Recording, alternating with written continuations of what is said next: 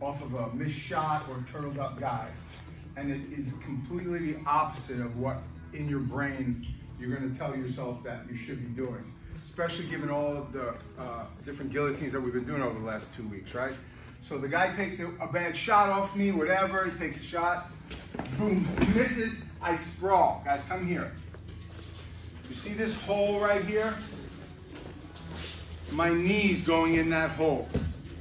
My arm goes in here, my knee goes in there, and then my top foot goes over the top.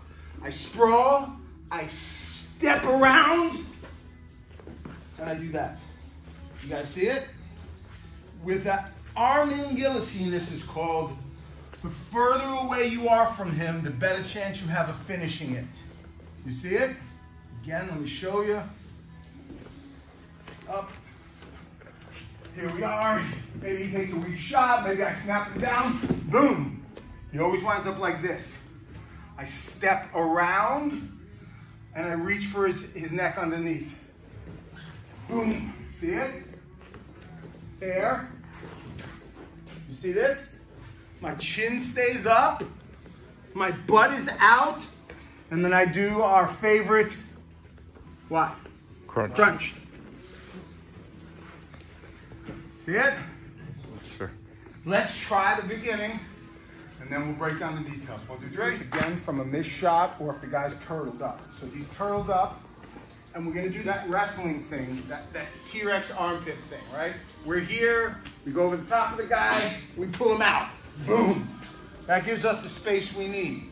Our hands go in here, and when our hand goes over the top there, our other hand goes underneath, and we're looking for a traditional guillotine grip like this. This is not looking for a carotid artery. It's not looking for the Adam's apple. This is an air choke. He's gonna suffocate. Now, if you get your arm across, you can get your forearm across his carotid, that's great, that's the bonus, you know? But this is an air choke.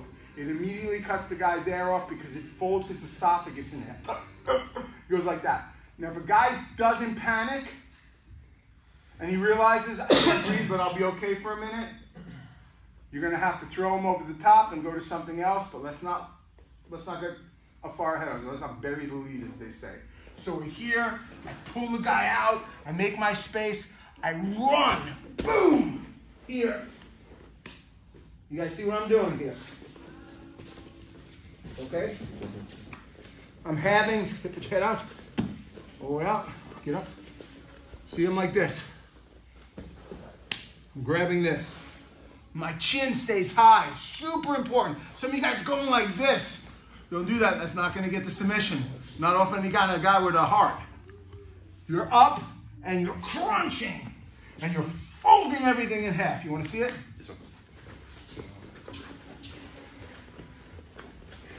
Here, sprawl out.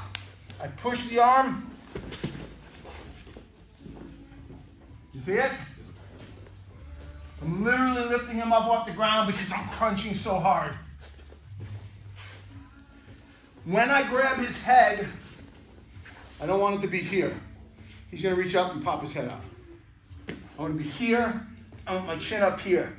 No chance of popping his head out, and he knows it, right?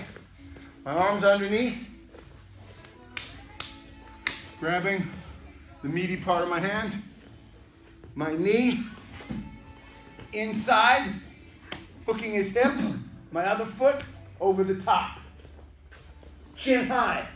And then I crunch. And what that does, it folds him up like this. Right? You want to see it? You need it. Oh, let's see it one more time. Okay. Come here, Chris. Over here. We're in the middle of a sprawl. Let's say a lot of times, I tell you where this comes from in a good place. The guy gets up that single. He's here on the single, and you sprawl out of it. And all of a sudden, you got all that space. So you go, boom.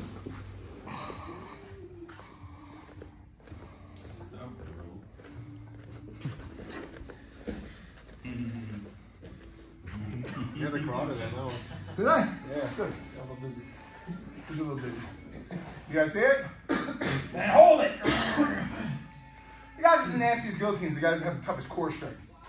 And if you really want to develop a really good guillotine from that core strength, grab a 25 or a 45 plate and do these things. Ugh. Give you sick core strength. Ready to try it? 1, 2, 3. Let's real quick look at the last detail and then what if it doesn't work. Because, I mean, we have to understand that not every submission is working against every guy. And not every guy is going to work every submission.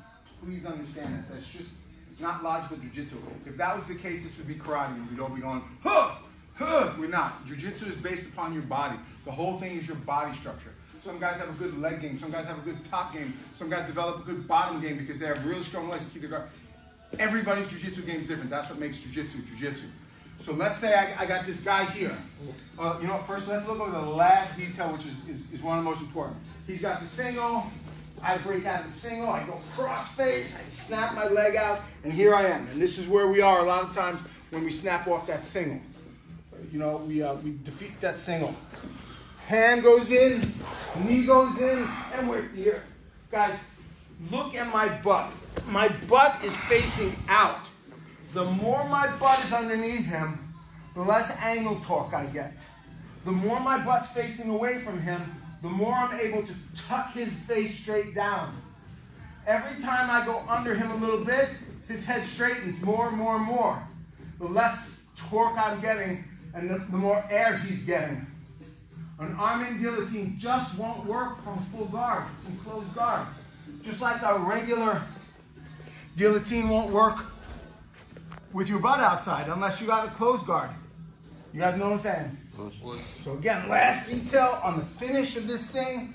You got this here, you jump in, butt out, get your butt out, kick him away, and then break it. Yeah?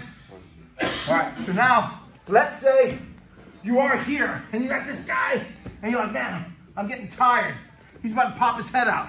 No problem. Butterfly. Finish your darts.